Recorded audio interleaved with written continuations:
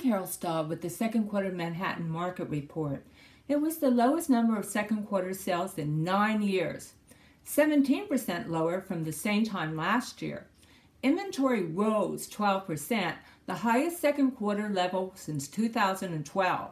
The new development share of the market fell to half of all the luxury sales over the past year. The resale market saw a slight increase in the median sales price. However, inventory was the highest in 6 years, and days on market rose to the highest level in 5 years. Half of all the properties sold below asking price. That said, sales activity slowed universally across all price points. What's behind the numbers? Number one, the peak 2014 market had tons of new development contracts that couldn't close until 2016 or 2017. These contracts pumped up the pricing and volume. Now these contracts are closed and the pipeline has dried up. As a result, the number of sales dropped in 2018.